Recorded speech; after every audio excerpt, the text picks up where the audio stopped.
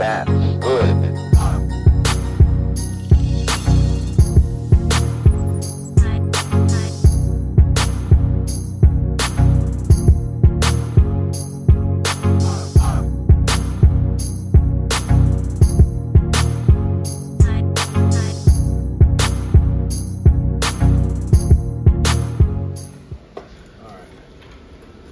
I got some tacky tackies on there. Tacky wackies? Tacky wacky, wacky tackies. Look at that, boy. That looks professional. Look at them gaps, air gaps. Right? Professional, all right. Well, that's so the air can escape while you're welding, right? Exactly, yeah. So I don't have to actually like purge it or nothing. Yeah. Oh, Mikey about to make her nice, looking like he's putting a pancake on the tube. I ain't putting nothing on there right now. Mike's over here doing the weld izzle on the panel. We're gonna go and powder coat some travel limiters. So you want a Pop-Tart? Strawberry. Tell him nobody wants a Pop-Tart, man. I'm already having sugar crash from all the freaking Easter bunnies I bought yesterday. Did y'all see all the Easter bunnies I bought? The dollar store, they marked down their Easter bunnies the day after Easter, so you got to go hit them up. Look, we just bought the store out. All of these. We bought the whole freaking rack. So we're gonna clean these up and get them ready to powder coat. So I got in Ed a box of from the China buffet. So he's always complaining about not having stuff here. So we got him some Chinese rivet guns. This is what I use at the house. All jokes aside, that thing's good. I ain't never had a problem with it. It don't like to cut past like the 1/8 rivets, but that thing's good. It'll work good for what we got. And then Ed, boy, he put me onto this thing. This thing is the truth. For Harbor Freight. This thing is extremely bright. He bought one and brought it to the shop, and I've been using it for different things at the shop, and so I decided to go ahead and grab one for me. And then my paint gun cleaning kit, my toothbrush for cleaning the paint gun right here, this brush is like 5 or 6 years old, and it's starting to get a curve in it. I'll have to show y'all that here in a second. Look, let me show, actually, watch this. So I decided to go ahead and pick up another kit because the toothbrush is just so amazing, this thing. Like everything else we can throw away in the trash, but all of the other little cleaning things, they're amazing also. But if you come here, look at this toothbrush. Look at that. That is crazy. It's like curved from like scrubbing the sides of cups and stuff like that over like 5 years. Dude, this thing has some freaking memories on it. If this thing could talk, it would tell some stories, my dude. But we got a nice fresh one right here that we're going to replace her with from the Chinese buffet. What else did we get in the China jump box? I should have stock in Harbor Freight. This is literally a Harbor Freight order. Like, they just mail you a whole box full of stuff. So we got 2 more clamps, little clamps that we needed. I think I'm missing 2. And then we got our powder coat in. So this was actually the powder coat to replace Mike's powder coat that we used, but that didn't happen fast enough because now I got to powder coat more stuff. So now I'm going to burn this up again. Mike's replacement's going to get burned up, and then I'm going to have to order him another one. That's the way it goes around here. But we're going to powder coat all these limiters. So I'm going to get these wiped down with wax and grease remover because when they come from the factory, they have oil all over them from the manufacturing process. And so you definitely want to make sure you get that clean. We've already hung our water neck spout thing for the thing. We taped up our threads on the end of it, the AN threads, so we don't want to get powder all over that. So I'm curious to how this does in the oven because I don't think I'm going to peel it off. I probably should. It's probably going to make a freaking mess. I don't know. We'll see. Maybe I can get it peeled off. But we are going to powder coat that and all these. So let me get all these cleaned up and hung on the rack, and we'll throw these things in the oven. All right, so we've got our powder coat loaded in our gun. We went over this now on the how to powder coat on the wing video. So if you look back at the wing video on powder coating the wings, we did more of a step-by-step. Basically, if you already have the kit, you put your powder coat in the gun, and you're going to connect a ground lead to each item. Now, when I first had done this, I had a bare metal rack and bare metal hooks and then the items, and you could just put your ground on the rack. And then it'll make a ground through all of the hooks and everything. But the problem with that is after I did a couple powder coating jobs, the hooks actually now are powder coated also. So they no longer make a connection. So now so I don't have to change the racks out every single time. The only way I know to do it is to actually individually ground each part while I'm powder coating it and get that part powder coated and then put it in the oven. Or so, here goes Mike. Just clean the crap off the rack. Yeah, or I can just clean the crap off the rack and make some new hooks every time. And make some new hooks every time. But really doesn't sound appealing to me, as Mike is saying. So we would individually ground each item because even though I'm a painter, I'm not big into the prep or the cleaning process at all. I really don't like it at all. Like, I really don't like to waste my time cleaning or prepping for anything unless it's a good paying customer job. So this is not a good paying customer job. This is actually totally opposite. This is a negative paying job where I'm losing money, so I'm not cleaning the freaking rack. So let's get some powder on it. All right, so I don't know what you're doing, but you take your Chinese powder sprayer and you're gonna push your ground pedal and we're gonna ground it on that. Whoa, that was too much powder. That was a ton of powder. Whoa. All right, so I got to play with the air pressure setting. So as you can see, I'm already making a freaking mess. Most of this stuff, like if you would have some kind of pan or plastic down where you could catch this and then pick it all up and put it back in a container and save it and not waste money and sweep all your money out the door, that'd be really nice. However, I don't care. I really don't care. I hate this. So I just want to get this done and over with. Too lazy, as Mike's saying. God. This Harbor Freight powder coat stuff, like, it works for small parts, and I'm a little bit impatient, so I don't like the whole, like, shaking. Woo! I don't like the whole shaking the powder and dusting it on lightly. Like, I'm kind of more of a paint gun type of person of just going in. But if you would, like, get this on nice and even little coats, and yes, that's supposed to have the ground on that piece, but I don't even care. All right, so let's get the ground on this other one.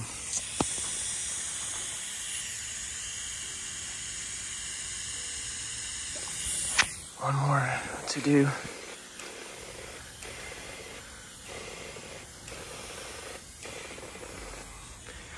I mean, it works. I don't know what I paid for the powder coat. Mike said he thinks it's like $20 a jug, so that's not bad.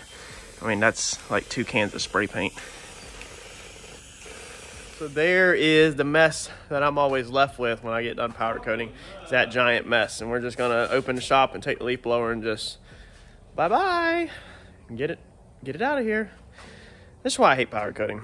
If it was a customer job that I was getting, like, you know, paid and I was making some money and not just spending money and losing time and all that good stuff, then it would be a little bit different, you know. And then we actually take our time, do it right, and do a good quality job. But sadly for me, whenever it's my stuff, I just want to get it done. So never tell me to treat your job like I would treat my job. It's not good. So we're gonna let the oven preheat. We're looking for 400 degrees on the oven. That's what I'm gonna do it at this time, and I think I'm gonna do it for like 15-20 minutes. I believe that's what I might have done like last time. So I think the instructions are on the back of the can over there. Actually, they're not. They're not? No. Oh man. But they do come in the packaging. The packaging. No, and I do have the instruction manual. The powder puffer comes in. Yeah, I do have the instruction manual. What, Ed? You look so dirty. It is. Anyways. Yeah. These nuts. So yeah, I checked it last time whenever I powder coated the part, and I'm pretty sure it was like 350, 400 for like 15-20 minutes or something. But that's what I'm gonna do it for. So 400 for like 20 minutes, I think. Maybe I'll go double check that in the instructions. Well, that's a good way to start it off. So here's our pieces out of powder coat. That was probably where I had it clamped and didn't get it 100%. I mean, they're good enough for me. Like I said, if you blow this stuff on smoother and not as, you know, as much as I blew it on, then you don't get this. This unevenness comes from it being clumped on. Like, all of this is clumps, okay? So the more you take your time and the smoother you get it, the better. I don't care about looks on this. This is behind the tire. You know, I just didn't want the stuff to rust up, and spray paint will wear right off really fast. So what I got to do now is I have tried to put this one in, as you can see, okay? And being it is a little rough and textured, it doesn't quite go in and out smooth because of the extra buildup on it, because it is a tight fit. So what we're gonna do is, I figured I would just show y'all before I do it, and then y'all think that I did it for some other freaking reason. Same with this. You can see where I started to put it in, and I wore it in and out a couple times. And, you know, that's not to the metal. That's just scuffing up the top of the powder coat. So what I want to do is on these, the two with the pinholes in them, these are going to be on the inside of the tube. I'm going to go in there to the sink right now, and we're going to take some 1000 and we're just going to wet sand these until they'll slip in and out of the outer tube correctly. That way I don't have to do it at the house. So I just kind of wanted to show y'all that out here in the sunlight before I wet sand them all up. You know how they turned out. All right, so what a pain in the butt, but I got it. So lots of sanding with 400 grit on the wet sandpaper. Basically, I just did it in the sink. You can see it took some of it off along the edges, which that's fine because as you pull these in and out anyway, an adjustment, you're eventually gonna wear it down. But these things are slick now. It is still extremely snug to get them in and out, so I'm not gonna be able to do it one-handed, but you can twist and turn them and pull them in and out, so they will go in and out. Also, I think a lot of it's coming from inside this tube. So when you're blowing the powder coat on it, obviously this is grounded, so some powder coat's going inside there and getting in there. I did roll up a piece of sandpaper and put it in there and twist and turn it around, but I can't get it out. And the whole time, you know, I can't get it all out. The whole time that I was wet sanding all this, I had water flowing under it to flush it all off. Another thing I did is I actually took this piece and stuck it inside of here and actually basically turned it like this and worked it in and out under the water, so it was flushing it and kind of cleaning the inside of this off using this. So they will go in there. They will go in and out. This one, my hands are also slippery. You can see right here. Oh, see, you have to twist it now. It's kind of like in a little bind, so you have to put a little force on it with two hands and twist it. But they do go in and out. I have checked that. So once you get them on the car, and like I said, once they, you know, they'll be traveling up and down in the car, they'll free themselves right up really quick. So it won't be nothing. You just got to get them where they'll eventually go in and out. So if you don't want to do all that, don't powder coat your travel limiters. I just Mike said that with the Chromoly that it won't rust right away, but it will rust over time. So I didn't want to deal with rust. These look amazing now. They'll have the chrome ends on them. I'm gonna just rattle can the little end brackets. But I just wanted the sliding up and down. You know, this will be extremely durable for a while, and the outside will stay, you know, looking good. So I'm happy with that. That was worth it, so they don't look like crap under the car. All right, welcome back. So we're at the house now. It's like 1 minute we're at the shop, 1 minute we're at the house, back and forth. Yo, y'all are killing me, dude. Y'all are straight up killing me. I redo all my brake lines, happy with it. And then y'all bust my bubble and inform me that I need to get rid of the copper brake lines because they expand. Oh my God. I appreciate it though. I appreciate it a ton. So here's what we're gonna do. We're gonna rock and roll with what we got. Okay, you have to remember that this car, I've never made a pass in my life. I've never done drag racing in my life. I've had a couple of very basic street cars, very basic AC, you know, like just loud crap, I guess you can say, loud, slow crap. And I've built all kinds of different things, but I've never had an actual race car or drag car. So what we're going to do is, dude, it's going to take a year to figure this out. Like, let's be realistic. We're not coming out the gate and running, you know, mid-fives or no crazy stuff like that. I don't think so. Now, I've heard stories of people on their fourth pass, you know, of their life, you know, really just coming natural. Let's get this thing together. Let's get this thing running. We've got to get the headers done. We've got to get it over at TKM to get the hub dyno. We got to figure out what buttons to push on the steering wheel, trans brake, line lock. We got to figure all that out. We got to figure out how to do a burnout. This is all basic stuff that'll probably just go like that. Obviously, 1-2 times and you got it. Got to figure that out. Got to figure out how to make a pass down the track. Already know how to, but when you actually go to do it, you're going to mess up. Okay, you're gonna make all kinds of mistakes probably. If not, you know, you'll get it right in a couple times, but it's going to take some practice. So you're not going out the backside at 150 miles an hour on your second time out, I don't think. So let's get this car together. Let's get everything up and running. We still have a long ways to go. And then what we'll do is, you know, we'll go back down the checklist and we'll start upgrading and changing stuff over, such as the brake lines. We will go back. Y'all comment what you think we need to upgrade these to. I'm guessing y'all are saying like steel brake lines. A lot of people are just commenting, you know, no copper, not copper. I get it. But let's just keep what we got for now, because I don't know if the car will go over 100 miles an hour out the backside, you know, the first dozen times out or first couple times out. So let's not get carried away. I've already built way more, which is good, way more than I need. But yeah, let's get this thing up and running, and y'all keep giving me advice, tips, pointing out stuff like you see like that, because I'm taking note of it all. I appreciate it more than anything. Before YouTube, I was really stressed about a lot of this stuff, because y'all have already learned and seen now that I don't know a ton. I can build it, but I don't know a ton. You know, like I can run brake lines. I can make them look decent if I want to, but I didn't know that I wasn't supposed to use copper, and we'll figure this out as we go. I appreciate everything y'all are helping me with and pointing out, and there's going to be a lot of stuff that we're going to go to the track, and we're going to videotape, and we're going to record, and then, you know, we're going to find problems, and we're going to find issues, and we're going to have to go back and make changes, and add stuff and switch stuff up. There's probably going to be a lot of things that break and fail, and you know, we're going to push this China buffet to the limit, man. You know, nah, the motor's got all nice stuff on it, but y'all know that I have skimped on a lot of fittings or different odds and ends that we can't get off eBay. So we'll see where the weakest links are and what starts breaking, and you know, what needs to be replaced. And then we'll have a bunch of videos coming for you know, fixing stuff, changing stuff, and upgrades. Tons of upgrades. We'll never stop improving. We'll never stop upgrading. You know, I'm not really into building something and then dumping it. So we're in this for the long haul together, hopefully. So let's keep growing, but let's get to what we got. Let me show you what we got. So just brought these home. You know, I just showed y'all, they threw them back together. They turned out decent. I do got some chipping on the ends.